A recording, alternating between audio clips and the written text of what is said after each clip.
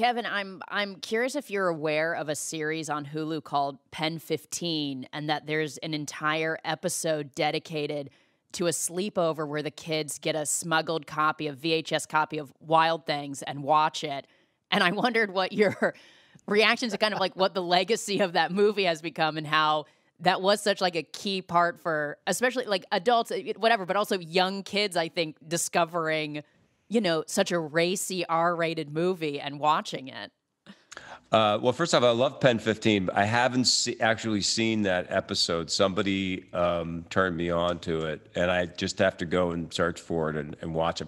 I think Wild Things was interesting because when it came out, it was hard to market it in the way that we really wanted to, which was that we weren't really taking it all that seriously. The movie was a movie that was a thriller with a lot of twists and turns, but it definitely had its tongue planted in its cheek. It was over the top in a lot of ways, but I thought the movie was a lot of fun.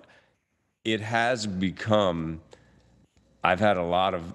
I would have to say mostly young men, even not that young anymore, tell me that was, one of the most mind-blowing experiences of their youth was watching Wild Things and watching the threesome in Wild Things, which, by the way, I was not in.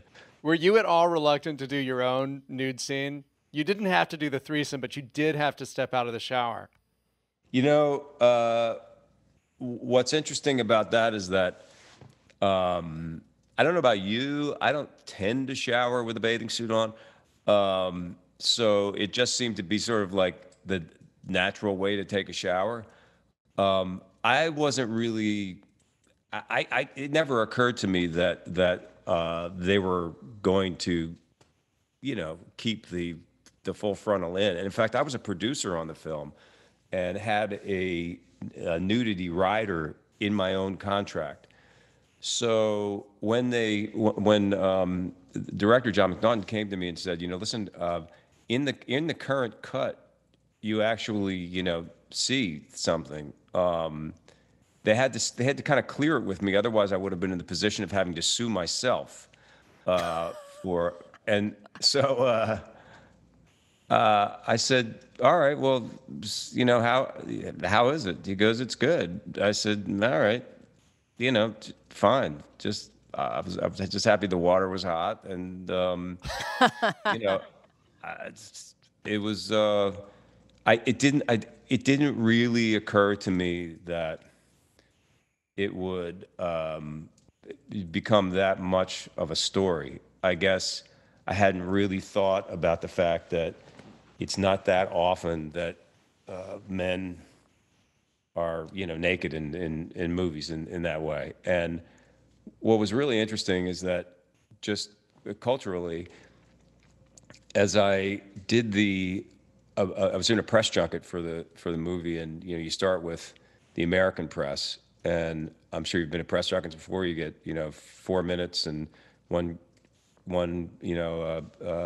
journalist after another comes in and sticks their tape in, and you do a quick interview.